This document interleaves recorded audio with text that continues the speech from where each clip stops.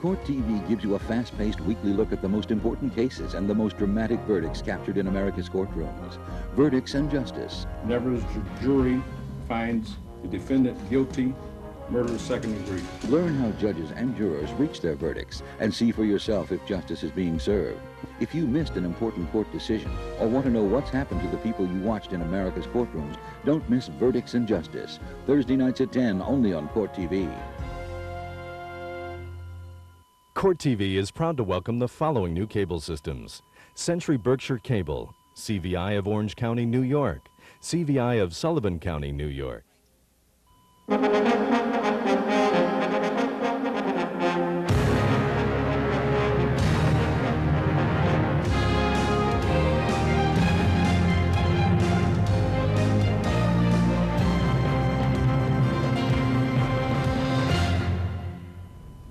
Hello, I'm Arthur Miller, and welcome to another edition of In Context. How many times have we heard someone say, "Boy, you got away with murder"? Well, perhaps no truer words have been spoken than these words in a court of law. In recent years, our criminal justice system has been privy to some of the most creative defenses based on claims of abuse and the effects of various products and physical syndromes. And equally creative arguments have been popping up more and more in recent civil cases. For example, drug companies have been vulnerable to lawsuits brought by a victim's family member, claiming the company should have known that a drug could have harmful side effects that would cause someone taking the drug to harm an innocent bystander. Maybe some of the most noteworthy criminal cases are the Menendez brothers' murder case. Eric and Lyle Menendez claimed they killed their parents after years of sexual and emotional abuse. Both of the juries ended up hung. And in the 1979 trial of Dan White, who shot the then mayor of San Francisco and the then county supervisor, White's defense was that he was overcome by severe depression linked to junk food, which included large quantities of Twinkies. Mr. White was found guilty only of manslaughter. And just 2 weeks ago, Court TV covered the vehicular homicide trial of Gordon House, who had killed 3 young children and their mother. House claims he was suffering from the effects of a migraine headache when he collided with a car carrying a family of 5. The state says he was intoxicated when the accident occurred. House was convicted. We want to show you a glimpse of what occurred in the courtroom during these well-known trials. First, Gordon House describes what he felt and what he remembered of the night of the accident. Let's take a look at these clips. The migraine headache, as I mentioned, was like a tidal wave. It just came on, and it was quite prominent. I was experiencing the symptoms of the migraine headache. What happened next? There's this warm blood coming down my face, and hearing a lot of people shouting, yelling.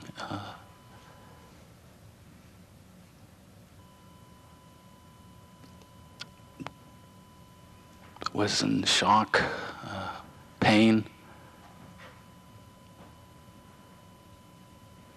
There's a lot of things that were occurring. Did you know what had happened? No. I remember the first time he raped me. I remember when he told me about the syringes going through my bones and I was gonna die. I remember the put downs that he told me there was just so many pictures of my head. There were just pictures there in my head. I remember the insults and the bad words that he told me. I remember every time that he had sex with me, he hurt me. I remember everything. Everything.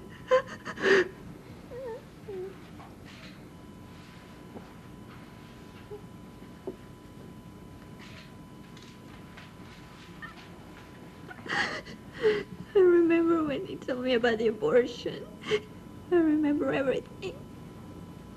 Do you remember cutting him? No, I don't remember that. Why did you kill your parents? Because we were afraid.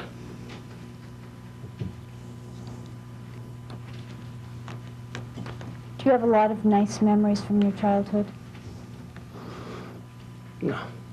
Between the ages of 6 and 8, did your father have sexual contact with you? Yes. To help us better understand syndrome abuse, or what's commonly referred to as the abuse excuse, here in the studio we have Janine Pirro. Ms. Pirro is the District Attorney of Westchester County, whose office prosecuted Paul Cox. Mr. Cox was charged with the murder of 2 doctors. His defense? He was delusional at the time of the killings because he was under the influence of alcohol. We'll ask Ms. Pirro about the outcome of that case. Second, George Fletcher. Mr. Fletcher is a professor of law at Columbia University who is the author of a book called With Justice for Some. This book explores some of the cases we've just mentioned. Dr. Frederick Rogers. Dr. Rogers is an assistant research professor for the Center of Alcohol Studies at Rutgers University. Dr. Rogers has testified in many death penalty cases involving alcohol and childhood abuse. Last, down in our newsroom, is Mickey Sherman. Mickey is a fine criminal defense attorney who successfully defended a Vietnam veteran charged with manslaughter. His defense, post-traumatic stress disorder. We'll talk to Mickey about that case too. But first, George, help us out. What are we talking about here? It seems like such a crazy array of what some people call designer defenses. Well, that's a good term for it, because in fact, there are many different cuts that seem to fit under one general pattern. And the general argument is that the defendant is not personally to blame for what appears to be an obvious criminal act. So in the Menendez brothers case, it's obvious that they've committed a criminal act, and they argue that there's some basis for reducing the blame that is properly laid to their charge. The argument is really not simply abuse. The argument is a curious doctrine in California that they acted in good faith self-defense. And the abuse argument just came in as a way of supporting their good faith belief that their parents were about to kill them. I think that the use of the abuse material there was total nonsense. And You're I think a doubter about some of this stuff. Oh yes, I think it's utter nonsense. But I think that it's also important to point out that the journalists take these claims much more seriously than juries do. That in fact, juries have a good deal of common sense, and they can see through these arguments very effectively. And as I argue in my book, when this argument succeeds, it is likely to succeed because the victim is depreciated in the minds of the jury. It's not simply that the Twinkie defense helped Dan White get convicted of manslaughter. Without the implicitly homophobic arguments about Harvey Milk, I don't think that the defense would have succeeded. And that's precisely what angered the gay community in San Francisco. Fred, how different is all of this from classic criminal defenses like insanity or diminished capacity? Well, I think that the syndrome defense is related to both of those defenses, and probably an attempt to expand both of those defenses. But I think we need, at least from the perspective of a psychologist, to differentiate between a syndrome, which could be the presence of any mental illness, and the person's state of mind and capabilities at the time of the offense. And I think that's where syndrome defenses, such as having been abused as a child, made me do something 20 years later, may not really hold water unless you can link that syndrome much more closely to the actual offense in some way. Let me ask you this. I mean, classically, the argument of diminished capacity or insanity was based upon a diagnosis of mental illness. And these new syndrome arguments, post-traumatic stress or what have you, are based upon a general pattern of behavior and some experience that the defendant has had that supposedly reduces personal responsibility for the act. It's not mental illness, but it is some kind of experience that seems to make a difference. Well, actually, post-traumatic stress disorder is a psychiatric diagnosis, and many of the... Would you call it a mental illness? Would it well, what about it a is migraine? The migraine may be... It's clearly not a mental illness or a mental disease. Or black rage, which was used now, in black rage is a very interesting example because no one ever took this seriously except Kunstler in the newspapers. I mean, this was, total nonsense from the beginning. Not even Colin Ferguson wanted to take it seriously, right? But it makes a big splash in the media, and I think that's one of the reasons why lawyers love to make these arguments, because they get attention. Mickey, they're talking about you. Yeah, actually, I really agree with George, because one of the things that George says, which really bears repeating, is the fact that these are not technicalities that we get people off on, like a bad search warrant or something. These are defenses which, when we use them, and we use them effectively, are only validated when a jury of our clients' peers, assuming they're peers, accepts them. It's not something that we put over on anybody. Unless the community buys into this, or that small portion that we put on the jury, it ain't going to fly. But you know, Mickey, there is a lot less pressure on a defense attorney to prove to a jury in a syndrome case that the defendant is suffering from some kind of mental disease or defect. It's a lot easier to say, to essentially place the blame on the victim, on society, on too much sugar, too many Twinkies. I mean, you don't have to establish the level of sophistication in terms of testimony in a syndrome case that you do in an insanity defense. Also, the major problem, of course, is that you can get an expert witness to argue on behalf of the existence of this syndrome, and typically, as in the battered women's cases, the expert witness has never examined the suspect, doesn't know anything about the personal qualities and characteristics of the suspect, but just comes into court to speak generally about the so-called syndrome of this sort or of that sort, and then the jury has to make the application of that general principle to the suspect. Mickey, we have very nice guests here. What they're saying to you is that you're pandering to junk science, and you're trying to put the wool over jury's eyes, and then you say, well, the jury did it, I didn't do it. Well, I have a little more faith in the jury system, that they're going to just believe any garbage that I or any other defense attorney throws out there. I think there's got to be some credibility that we show to them with documentation evidence, psychiatric evidence, and testimonial evidence. I don't think they're just going to buy it because I come up with a very good, eloquent doctor. But I give more credit than that. But essentially, Mickey, what it is it's a form of jury nullification. If a jury is sympathetic to the defendant, and the jury sees the defendant every day, the jury doesn't see the victim, the jury has forgotten the victim. And in that case, it's easy to sell the fact that maybe the victim wasn't so wonderful, and look at this wonderful human being in the courtroom. That doesn't rise to the level of a science or expert testimony. What it does is you're touching the empathies of the jury. I have to agree with you, Jeanine. It makes a big difference on the type of victim you have and the conduct you can show that the victim, not the defendant, but the victim engaged in. Is that right or wrong? I can't make that judgment. Sure. But these defenses will not fly unless you have a worthy victim as such. You mean a good victim for purposes of attacking the victim? Yes. Is that what you mean? Yeah. Worthy of attack. I need a scientific judgment. Yes. Fred, how many syndromes are there out there? There are probably as many syndromes as there are semi-qualified experts who are willing to testify. Ooh, that's a lot of syndromes. Yes. And unfortunately, what George said previously is all too often the case, that it's possible to find experts who will testify to almost anything, and I think that's a problem with the experts themselves. In the cases that I've been involved in, I try to link what I'm saying to something that I can demonstrate from the scientific literature, if called upon to do so.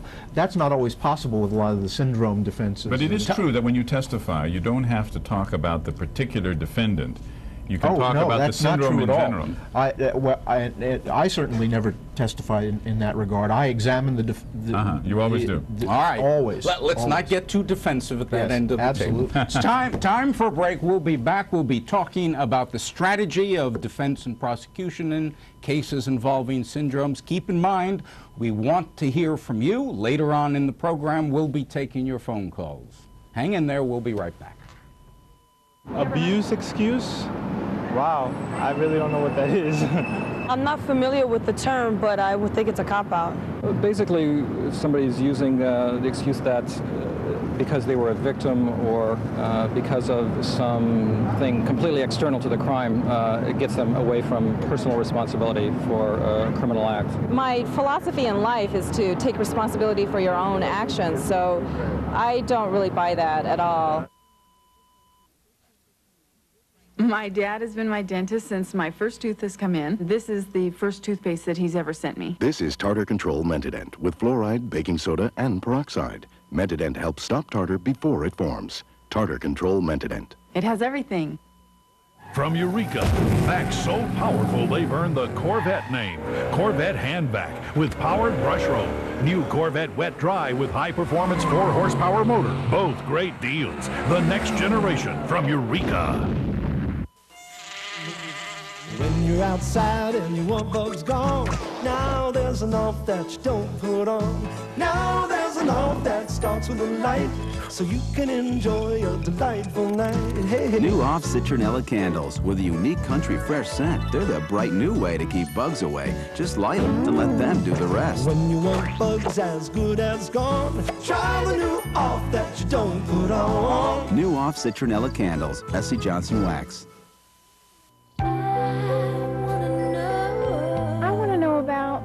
Relationships, making them last. Perhaps some other time. I want to know more about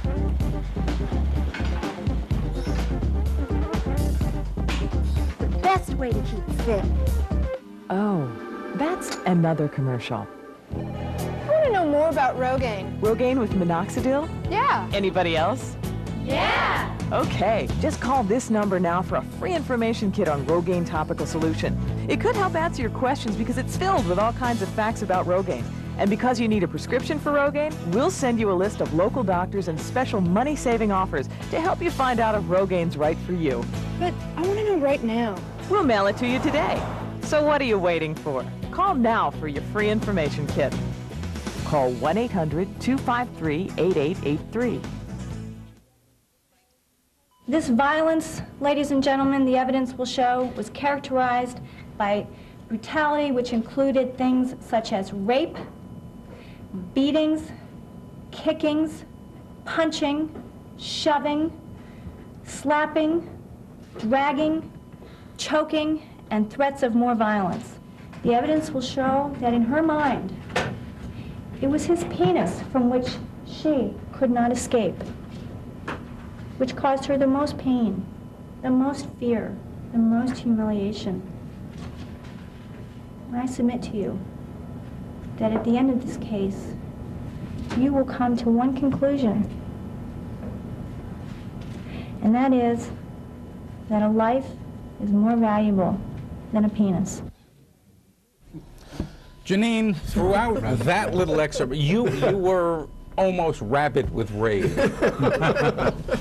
Well, you know, as a prosecutor, I mean, we hear this all the time. We hear defense attorneys blaming the victim for a crime that a defendant has committed. And what they're doing, and what she was doing very well, was blaming the defendant's penis and the defendant for what, the victim's penis and for what the defendant ended up doing. And it's just backwards. It's putting the focus on the victim as the bad guy and placing an incredible onus on the prosecution to try to overcome that. Mickey, when do you decide to use these excuses? Well, unlike what most people probably think is that we go to a book and we thumb through it, and wherever our finger stops, we're going to go with that one. It really doesn't work that way. You really have to have a basis, a good faith basis and a logical and rational basis for what you're doing. And unless your client was in Vietnam, or unless they suffered from this, or suffered from these particular symptoms, or demonstrated these manifestations, it's not going to work. And we just don't, you know, invent one. Well, tell us about the case, the celebrated case that you did succeed with.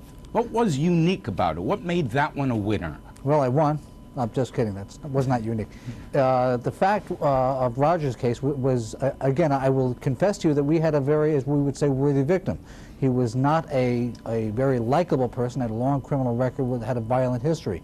And our defense was that Roger took out a gun and essentially executed him because the man refused to move his car from a parking space and then said, "I'm coming back to get you with my boys, you're a dead man." He wasn't armed. My client Roger did have a gun legitimately and killed him.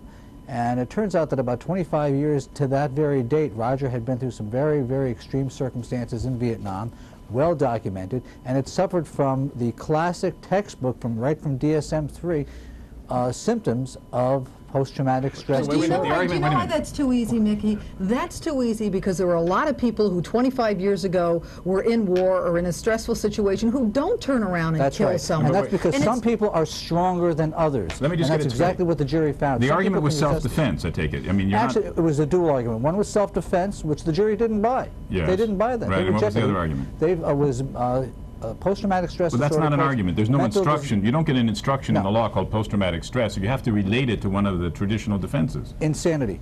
Insanity. It's insanity defense. Well, you mentioned this and argue that it's a mental illness or mental defect. disease or defect. I see. Well, if you see this, the self-defense case argument is also appealing because you can make a fairly sound claim, I think, that if you're going to look at the behavior of a reasonable person under the circumstances, you've got to include the personal characteristics of this person, Roger. His baggage. He came there with his baggage. I think that's a perfectly reasonable argument, and I think it's wrong to attack that kind of individualization in the criminal law, which I think is sensible, simply because there are many cases in which the argument goes awry. I'm buying George's book, by the way, okay? Could you? Yes, George is selling the book on the street after the show. Well, I'm buying one. Yeah, George, I agree with you 100%. I think if we need to look at each case on its individual merits and to make sure that the defendant really does qualify for a legitimate diagnosis, and the better documented that diagnosis is by sources outside of the proceeding itself, the better. Many times when I work with attorneys and evaluate a client, I'll give the attorney my report and say there's just nothing here. The attorney may have thought because the person had a few drinks before they committed a crime that there was a diminished capacity defense there. But that's not always the case. It really has to be quite extreme and unique, even to that individual. Janine, how do you deal with this? Well, first of all, you hope and pray. I mean, because there is no question that juries in this country are changing. Whenever someone kills, the issue used to be, did he do it? Did she do it? Was it intentional murder? And that was the end of it, and the rest was left up to the judge for sentencing. Now the issue is, if the person did kill, why did they kill? Where did we go wrong? Was the victim worthy of being killed? Should the victim have been killed, and did the right person kill her or him? And so what we've got to do is make sure that we've got expert testimony to contradict the defense testimony, and to make sure that we establish that there truly is no objective criteria to determine these syndromes. Yes. There truly isn't. But That's true. Yeah, but notice the area in which victims have fought back. I think it's extremely illuminating. The one area... If the victim's alive. No, yeah, of course. When the victim's alive, and the most dramatic context is rape. Because there, women have organized. Rape and the reform of rape law has become a feminist crusade. And in that contest, it would be scandalous for a defense lawyer to refer, as Mickey did, to a worthy victim, someone you could attack easily because of a loose sexual background. Wait a minute. Defense attorneys do that all the time. They do it all the time, They do it all the time, and sometimes the juries buy into it. My view is that that's where they learn to do it. In fact, that is the place in which defense counsel have been schooled traditionally in attacking the victim. But we have now rape shield statutes that prevent that kind of shaming of the victim in court. And what we don't have is a similar movement in homicide cases. That's right. Well, we don't have, and I think you and I agree completely on that. And you know what the problem with that is? The problem is the defendant can come in and say anything, That's make right. anything up. That's right. The victim can't respond. Exactly. Let's talk about Robert Chambers, the rough sex defense. What does that mean, rough sex? And this alleged sex diary, which was her date calendar. Isn't there a backlash? Yeah, I would think that there is. I keep hearing more and more people outraged. Yes, but you know what? It's talk television where everyone is totally glued to people getting on TV and weeping about why they committed the horrible crimes that they did, or why they do the horrible things they do. We're too understanding. We take this responsibility of the criminal onto ourselves and say, where did we go wrong? Well, I think that there was a watershed that was reached, and as one writer put it, it happened when Lyle reloaded his gun. I mean, I think at that point the country explain that, George. Well, I think that there was a tendency up until the Menendez case to take this kind of popular psychology, sympathy for the abused child, seriously. And I think after the hung juries in the Menendez case, there's been a serious turnaround in our society. And you will see that the Menendez boys will be convicted the second time. The judge will be much tougher on the use of this alleged history of sexual abuse. There will be a change in the mood of the juries in this country. Now Mickey, what George is describing is to take one of your toys away. I frankly agree. I agree with George. I think that's probably going to be the offshoot. I wouldn't say it's a toy. I just think that people are going to be a lot less responsive and a lot less sympathetic because they feel that it's a sham out there. And of course, I think that was then a result of the Twinkie defense. But for every successful Twinkie defense, and there's not a lot of them, there's scores of defenses which are probably legitimate, but just don't fly. You know, so I think you're really looking at the exceptions. Unfortunately, they're very visible exceptions. Dr. Fred, if you wanted to define a core of legitimacy, what would you say? Well, I think if you look at the two defenses that are actually enshrined in statute, an insanity defense and a diminished capacity defense, both of those defenses talk about a person's mental state at the time, and they require significant changes in cognitive functioning as a result of some process. Okay, it can't just be, you know, I was having a bad day. You have to really be able to demonstrate that not only were you having a bad day, but you couldn't think straight, and you really couldn't think straight, and you have to be able to prove to a jury, because they are affirmative defenses, that condition existed. And I think that's what lends the core of that's the legitimate position. When you talk about syndrome testimony, what you're getting into are kind of very remote effects that people are using to explain their behavior, sometimes years later, and you know, I'm not sure that really flies in you know, legitimate psychology and psychiatry. It's time for another break. When we return, we'll talk about the judicial system and how it handles these syndromes. For example, is a drug company that manufactures Prozac responsible if a Prozac user murders someone? Stay with us.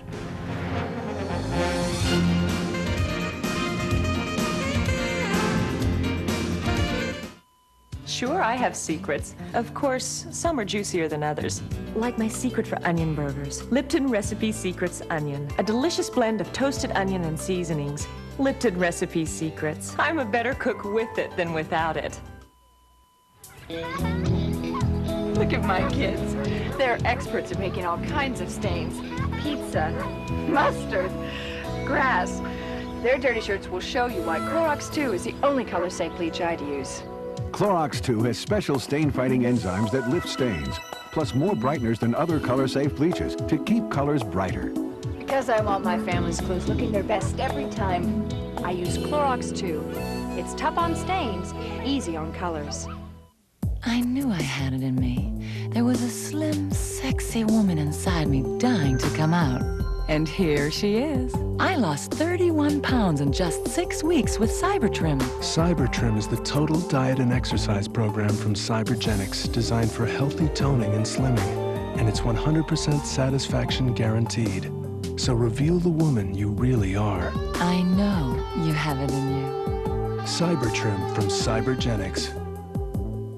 The Boss Excalibur by Eureka. Legendary Boss power. 2 motors for carpets, bare floors. 7-stage filtration traps dust and pollen. And instant suction above floor. Low Boss price. And Excalibur with quiet clean. From Eureka.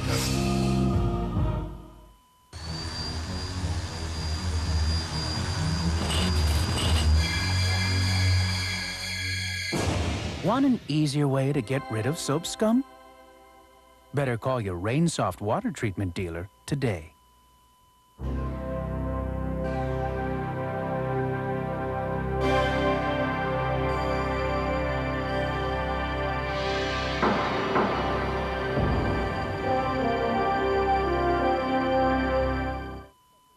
It seems like the society is drifting toward blaming everything except the individual. It's gone too far. because the lawyer is trying to find a way to get the clients get the clients from not being guilty, so they try every means to prove that it was under influence of drugs or something else. It wasn't a stable mind committing the crime. It's crazy. I mean, if you have money and if the case becomes explosive, you know what I mean, in the media, you know, it becomes like this like television issue. Everyone's just watching it like for amusement, you know what I mean? It defeats like the purpose of the judicial system. There's so many loopholes in the system. I think the system allows itself to be abused. You know what was interesting about several of those remarks? They were worried about the system. Abuse of the system. It defeats the smart people. They are smart people because the public has lost confidence in the criminal justice system. These people speak to the issue that we as prosecutors worry about every day, and that is the fact that, you know, if people don't believe in the system, how are we going to get them to believe in our case? Well, it's deeper than that. I mean, the public has lost confidence in government generally, and the legal system is simply the front line of government. Don't we get the legal system we deserve? Well, somebody once say that? Yeah, but I also, that may be true. I hope not. We do get the legal system we deserve, and it probably is much better than most people think. Exactly. Because, in fact, we do get a tremendous amount of pleasure out of complaining about it and saying that this is awful and it's going to the dogs, and that's why we love to find one, you know, high-profile case that, like the Bobbitt case, that's right. that We're seems on to a go peak awry. Right now with the O.J. Oh, it couldn't be better, right? I mean, my God, there'll be a hung jury, and this means that justice is over in America. I mean, it's ridiculous. Realistically, is the creation, the development, this is a modern, recent phenomenon, these designer defenses, is it really damaging the system? Or are we just worrying about something? After all, George, you've said many times that the number of successes is very few. That's right. I think that the coping with the problem is sometimes worse than the problem itself. The cure is worse than the disease because, for example, what California did after the Dan White case is they abolished the defense of diminished responsibility. That was a mistake. I mean, there's no reason to abolish the entire defense of diminished responsibility simply because the defense was misused and misapplied in that case. It would have been much more intelligent to take a limited measure of reform, like limiting the competence of psychiatrists in their testimony, honing it back, saying you can only testify about these practical, concrete questions, not about things beyond your competence. That would be okay. Let's focus on that, and I'll point my finger right at you, Fred. Expert testimony. Yes. You know, the cynical cliche is, give me the money and I'll go buy an expert to testify on anything, and that is said to contribute to these defenses. How do we purify the legal system's use of experts when there are people out there who will testify to anything? I'm not sure how to purify the system entirely, but I think that one way to alleviate some of the junk science, if you will, is to have the experts be friends of the court rather than parties to one side or the other. That's not obviously going to solve the problem entirely, because obviously both sides will, one or the other side will probably be unhappy with what the court-appointed expert says. Well, doesn't that give them too much credit? I mean, if you have a court-appointed expert, that's to say that expert testimony is the objective truth. We don't really believe that. Well, I think that expert testimony, when it's given in a scientifically based and well-informed fashion, really does, to some extent, help the jury understand what went on. But don't both sides say that they do just that, and then isn't it a question of who the jury wants to believe? Well, I think so. And whether they want to believe them at all. Sure. Look at the Jeffrey Dahmer case. They had experts who testified that this man was insane, which exactly wasn't a stretch, given the man was eating body parts from 3 roads. Yet, even with the experts, even with everything else, the jury said, hey, he's not insane. Right. Yeah. But you know, that's interesting, Mickey, in terms of the insanity defense. I think that fewer people are using the insanity defense now because, number one, there is a certain objective criteria in terms of mental disease or defect, and number two, with the insanity defense, you might end up spending more time committed than you would had you been convicted on the underlying crime. Absolutely right. That's why these syndromes have come in, because they're so much easier. Let me twist the conversation just a little bit. Up to now, we've really focused on criminal cases. But there is this parallel phenomenon out there of people on a drug, a prescription drug, or an alcohol, or whatever, hurting somebody. an innocent third person in an auto accident or a gun discharge, and then you get a civil lawsuit for damages against the manufacturer. Are we carrying that too far? No, I don't think so. I think this is a very plausible basis for a civil lawsuit. If a drug is defective in its tendency to produce violent action, and there is a high statistical correlation between the use of the drug and a violent response, then it is no different from a drug that causes cancer in the patient or in the offspring of the person who took the drug, and there is civil liability for causing cancer in the daughters of the women who took DES, for example. So you're not worried about the domino effect well, of I think, look, cascading lawsuits? No, I think that what we're going to see now in the area of gun control is the use of this technique against gun manufacturers, and I think this is a sensible way of using the tort system to achieve regulation in areas where the government is not willing to act. You're assuming that the current Congress will leave a tort system? I would think so. Well, I think, no, one thing is clear is that the current Congress is not going to move aggressively in the area of gun control, and if there's going to be some kind of legal response to the casual production and distribution and sale of weapons, one kind of reaction is through the tort system. It makes a lot of sense. But what about a less dramatic case, such as Prozac, where people are claiming that Prozac made them do it? Yes. What sort of standard would you hold Eli Lilly to in defending Prozac? They can't have done all of the studies of every possible contingency, and in fact weren't required to. The problem is that if there's there must be a very low statistical correlation. Yes. And in that case, it's difficult to establish a strong causal connection between the taking of the drug and the violent response. Right? But I'll give you an easy case would be a case in which let's say you sell a drink to someone who's obviously drunk, and then the person who's drunk has an automobile accident. There's plenty of precedent for that kind of responsibility. In that kind of case, yes. Time for a break. When we return, it'll be time for your phone calls. How do you feel about these designer defenses? You think there's some validity, or is the system getting out of control? The number here, 212-557-1301. Give us a call. We'd like to hear from you. There is no creditable scientific evidence that Prozac causes in anyone suicidal behavior or violent behavior. Joseph Westbecker, after he shot and murdered these people, committed suicide himself.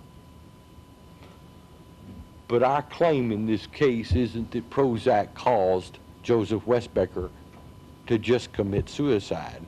Our claim here is that that Prozac caused Joseph Westbecker to injure them, cause violent, aggressive, homicidal behavior. Court TV is proud to welcome the following new cable systems: TKR of Greater Louisville, Louisville, Kentucky; Gold Coast Cablevision, North Bay Village, Florida. There you are, careening through the Manhattan skyline in an attempt to repel the invasion of the savage Keshran, when suddenly, little Susie comes in wanting to visit the Bear Country Fair. So, you pop in Berenstain Bears, and voila, you and Susie are learning to be responsible, so you can take a shot at little Freddie. When Billy arrives, needing to research the rise and fall of the Roman Empire. So in goes Compton's Encyclopedia, and you all take a time machine back to the reign of Marcus Aurelius. It's education, games, music, and movies. It's CDI, interactive entertainment for your living room in one handy unit. Plug it in. Play it now. It even plays movies like Forrest Gump. CD for your TV. Call now to find out how you can get Compton's Interactive Encyclopedia, Space Ace, and the furiously fun new title, Chaos Control. All three worth $180. Free when you buy CDI during this limited time offer. Call now for information.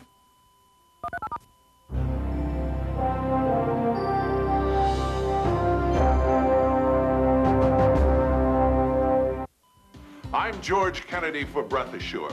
Here at the Beverly Hills Country Club, people love good food flavored with garlic, onions, and spices. Me, I eat what I want because I have the revolutionary solution. Breath Assure, the internal breath freshener. Breath Assure works from the inside, where bad breath often starts. My breath had always been so offensive.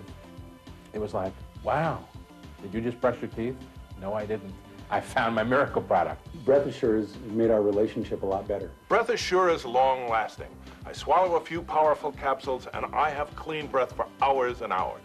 I never forget my Breath Assure. To order Breath Assure, call 800-537-8900. 4 dispensers for only $19.95. That's 200 long-lasting capsules. Plus, if you call within the next 30 minutes, you'll also get 10 single-use packs absolutely free with your order. Call 800-537-8900. Guaranteed or your money back. Order now, 800-537-8900. When the Founding Fathers wrote the Constitution, they made sure that trials in the bold new experiment called America would be public. So courtrooms were built with large audience galleries, and people watched the debates that transfixed the community. She may not die. She may end up a vegetable. Courts haven't changed, and neither has our desire to witness these events firsthand. Court TV, an idea as old as America. For the latest verdicts and information from the trials covered on Court TV, you're invited to call the Court TV verdict line at 1-800-COURT-56.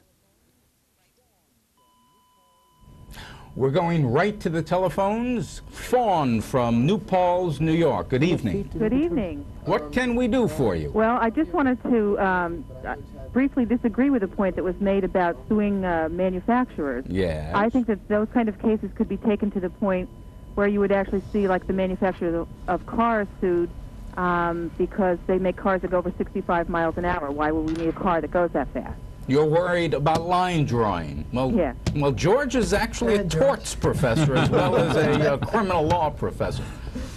That's why we have courts and juries to figure out these delicate questions. Obviously, you don't sue all manufacturers for all automobile accidents, but there are cases of a defective car where it is appropriate to sue, and it's also appropriate to sue when the seller puts a dangerous object in the hands of someone who is obviously not responsible and can't use it right. But you know, I think what the caller is talking about is the fact that, you know, if someone's on Prozac and then decides to sue the company that makes Prozac, what about the 8 million other people who are on Prozac? Who are being helped by it. Who are being helped by it, but doesn't it make it, you know, less substantive in terms of a lawsuit? And we're so litigious. I agree. No, I agree. I think that goes into the question where there really is a defect. I mean, if there's one problem in 10,000 cases, it's not defective. All right, let's talk to Tim from Pittsburgh. How you doing tonight, Arthur? We're fine. Tim, how are you tonight? Good. I got a question from Nicky Sherman. He's all ears. Shoot. How you doing tonight, Nick? Good. Yeah, you're about one of my favorite defense attorneys in the whole world. Great. Get arrested with me. Stop this love fest. Get on with it, Tim. No, hey, I got a question for you. First of all, what do you think of the Menendez brothers? I mean, do you buy their defense excuse? No. I mean, I guess I'm the defense shill for the evening, and I guess I'm supposed to, but I think it's bogus. I'm sorry, I don't buy into it. Good. He's a smart man. Well, I mean, what was she's filling out their college application in a sloppy manner, and that's why they killed him. I don't buy it. All right, time for another break. The number again, we'll be taking more calls, is 212-557-1301. Give us a call.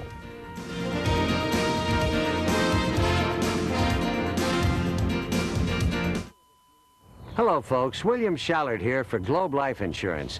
You know, many of us need additional life insurance, but deciding which policy to buy can be a confusing process. Well, Globe's long life policy is designed to provide the extra coverage many of us need, and it's simple and easy to understand. The long life policy features a level $10,000 benefit that's available from the very first day the policy is issued. It only costs $1 to start a long life policy. $1 covers the premium for the first month. This lets you review the policy. If you're not satisfied, return the policy for a complete refund. And finally, applying for coverage is easy. No physical exams, just answer a few health questions. Globe makes buying life insurance that simple. So call Globe today. To receive complete information and applications by return mail, call Globe at 1-800-531-2400. Call Globe today. Watch what happens to these scratches and swirl marks.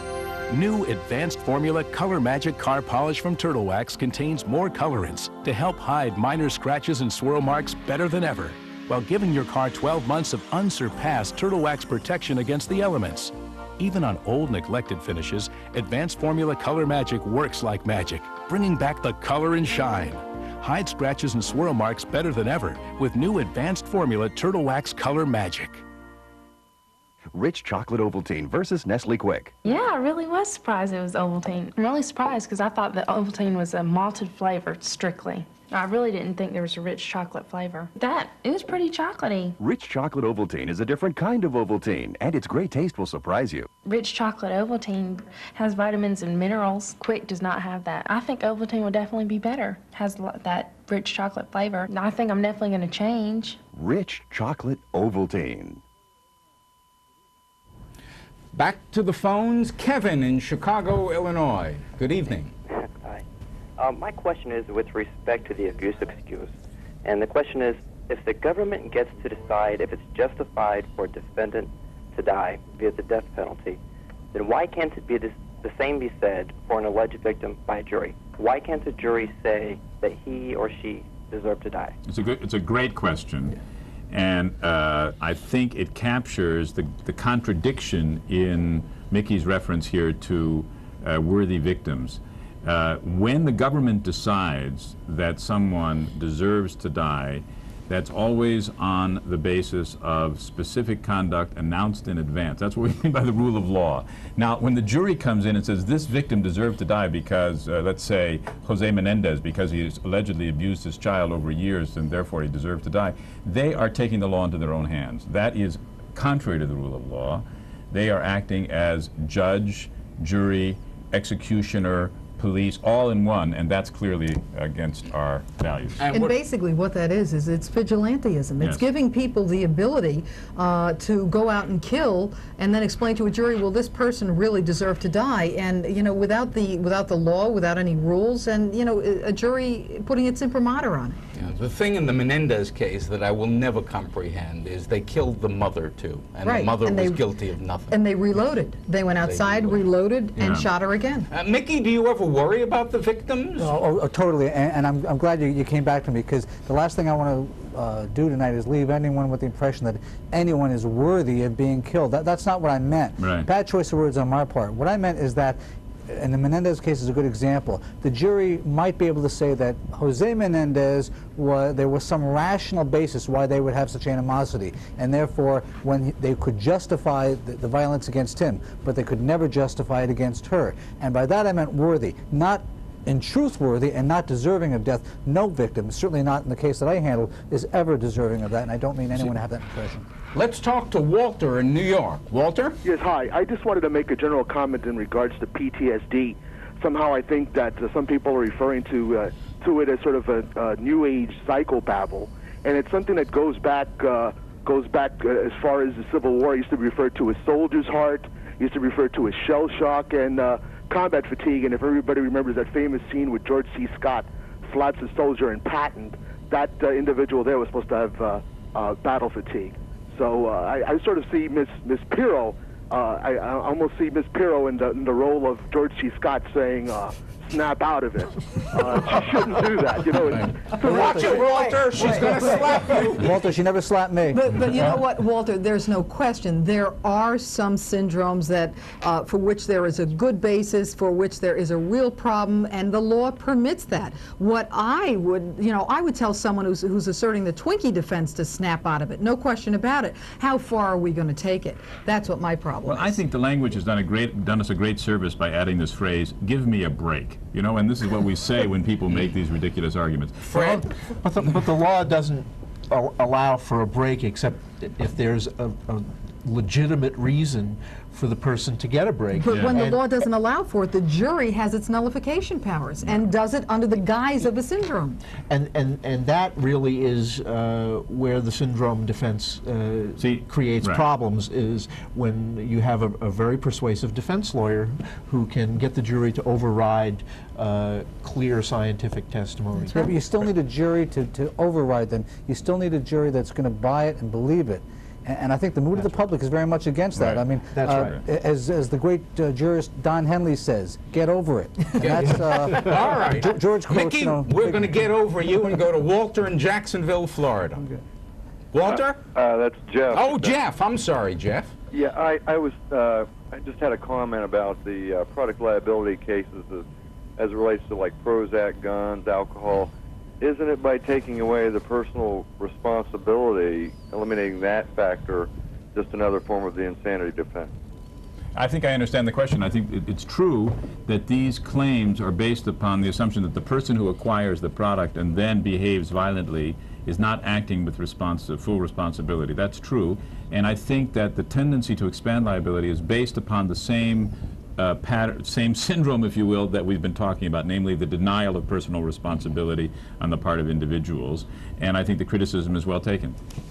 Excuse. That's right. I think that if you see each person who behaves violently as fully responsible for what he or she is doing, then you could never hold the gun manufacturer or the Prozac manufacturer responsible.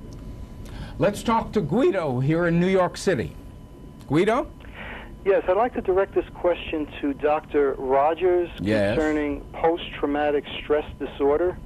I'm confused on his answer to it. Is it a mental disorder? Is it a psychological disorder? Is it an emotional disorder? And what's the difference in this disorder? How does that work?